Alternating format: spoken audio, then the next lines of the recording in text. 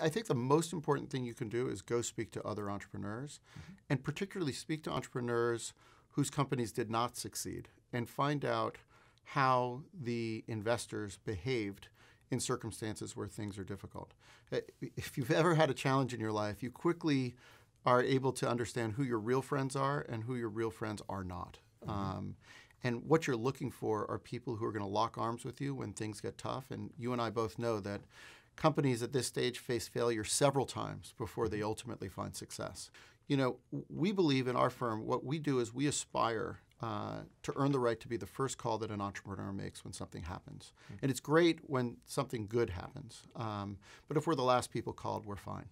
But when things get really difficult, we want to get in there, roll up our sleeves, and really help, because it's in those moments that there's creative friction, when the business model is really refined, when some of the most important decisions are made.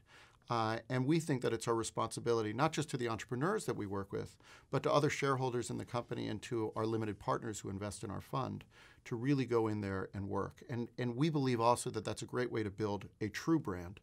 And a great way to build deep relationships in the community that go beyond a single investment.